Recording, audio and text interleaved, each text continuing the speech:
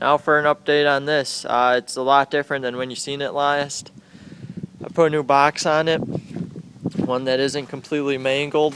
It's got a little bit of rot, but nothing too bad. Then I painted the whole truck, just spray paint, so it's not perfect, but you know, neither is a truck, so it kind of fits it. Not much else happened with this. Can't remember if I showed you. I pulled the motor out a while ago and just gave it a paint job, made it look a little bit better, but it's not running very good right now.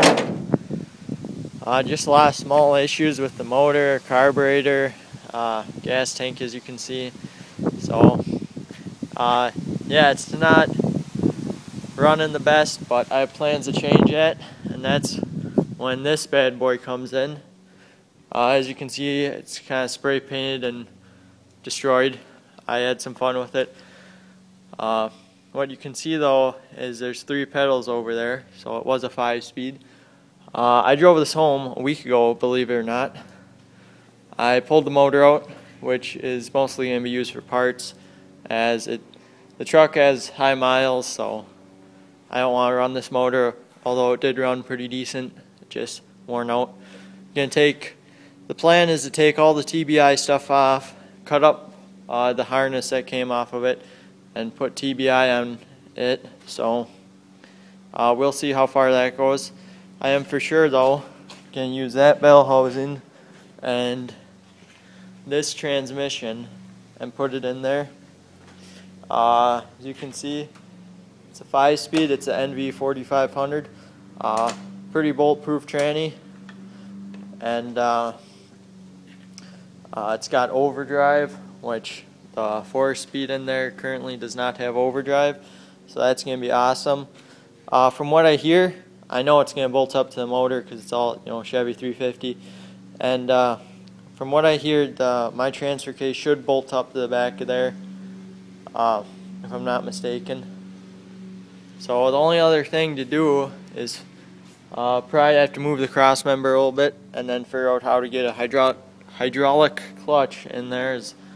That one's all manual, so we'll see how that goes. Yeah, that should be interesting. That'll be way nicer. There's a couple advantages on that tranny over the what's in there now, the SM465. The big one's overdrive. This one has overdrive. The one out there does not. The second one is, this one has it's just a lot smoother shift. It's not, you know, super spread out or far away, like spread between the gears on the one in the truck now. And then the third reason is it's just a lot easier to shift. It goes in the gear way smoother. So yeah, I'm really excited to get this in here. Really excited. I just can't wait to get it in there, and it shouldn't be too hard to get going. So once I finish tearing this apart and scrap it, that'll be coming in here next, and we'll be putting in this tranny. So I'll probably get you guys a video on that and show you how to do it. So yeah, that's that. The rest of this truck is, I tore out pretty much what I wanted. There's a few things left to rip out, such as that clutch pedal and slave cylinder and whatnot, starter and just some minor stuff. And then there is a gooseneck plate, which I'm going to steal too, and that's going in that truck, which I'll show you next. So that's that's the update. I'll make probably a mini series on putting this tranny in there, so you guys can be on the lookout for that soon.